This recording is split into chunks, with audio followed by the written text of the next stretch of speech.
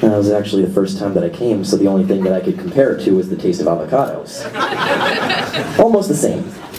The first time I got stoned, I ran into my friend's bedroom and I hung onto each corner of the mattress because I knew, beyond a shadow of a doubt, that I was going to be flung into space if I didn't hold tight.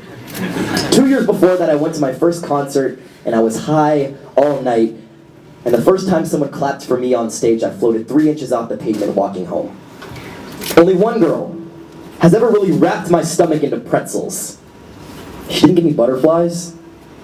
She gave me pterodactyls. I'm talking terrible internal bruising, and the first time I kissed her was like the first time that I saw fireworks, which was like the sky first kissing me in the eyeballs. But in high school, the self-defense counselor taught us that we could defend ourselves against a rapist just by sticking a thumb into the corner of his eye socket and then popping it out like a grape.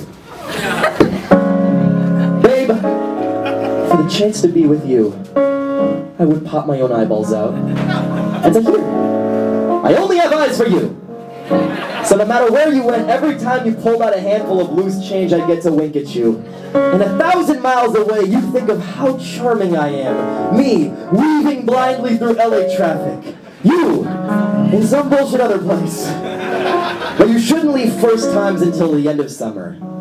Because you went off to college, years passed, you stopped calling anymore, and that first kiss hardened into the last. My love, retarded, preserved, a pterodactyl in a tar pit, the music over before it started, a lost guitar pick. I've stopped trying to match it, searching for some magical attachment, because marriages are not Disney. You know, bad marriages are sandcastles. Good marriages, even, are McDonald's hamburgers. Because you can leave a good marriage on a plate in the sun for 30 years and it stays pretty much the same. The key, I've heard from my dad, is to fight routine.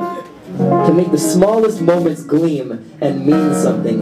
And if you ever feel yourself fading, you face paint your old and aging, jaded, creased up cheeks gold-plated. And if you need a youthful spruce up, grab a tube of that noob juice and lube up. And if you're hurting, you want the good stuff where you're burning. But a word of warning. First time tends to make the bad times worse. And there's a rub.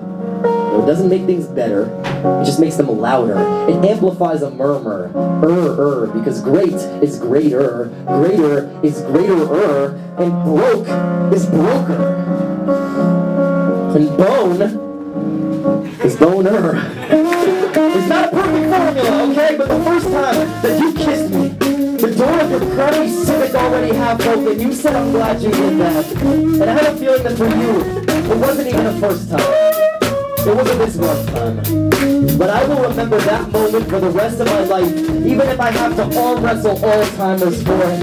And if I ever get a chance to kiss you again, you know, a second time, I'm gonna lick you right across your face. Because I've already kissed you, but I've never licked you. And you say, oh, why the fuck did you do that, George? And I'll say, who said so? Did someone slap you across the face with a banana slug? Or is that a big shiny gel the first time I can shoot? You can hide the my place and get the first time on the sheets. It's worth it. After all, there is nothing like the first time. The first time.